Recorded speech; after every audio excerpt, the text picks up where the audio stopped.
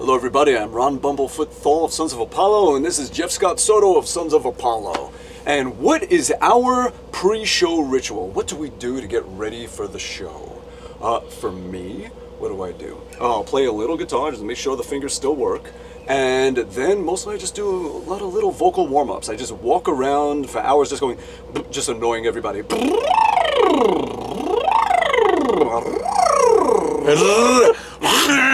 Yeah. Felix Unger. Do that. No, we don't. Derek does that. Yeah. So yeah, a lot of. And then I'll just go from like low to high notes with my mouth closed so it doesn't like wake up the neighbors, just going. That's not annoying at all. That would be more annoying if I. Yeah. So yeah.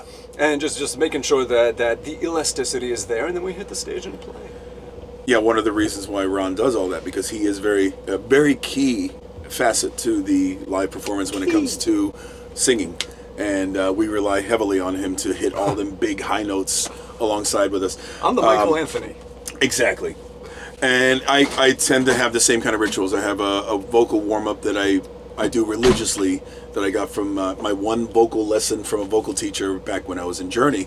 And the damn thing, I'm telling you right now, it's proven. I could be without voice. As soon as I do that little 15-minute warm-up, I'm ready to hit the stage. So that's my ritual. I chase it with a nice Moscow Mule because it's also proven that a little shot of something kind of numbs the throat, and it makes your throat forget that it's not ready to sing. So between the two, we're kind of like fooling each other. One's masking and the other one's saying, no, I can do this. The other one's saying, no, you can't, but I'm going to make you do it. And it's kind of a cool thing.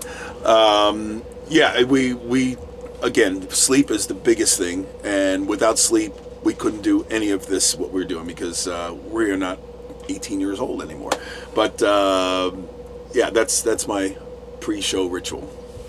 Sleep. Sleep on stage.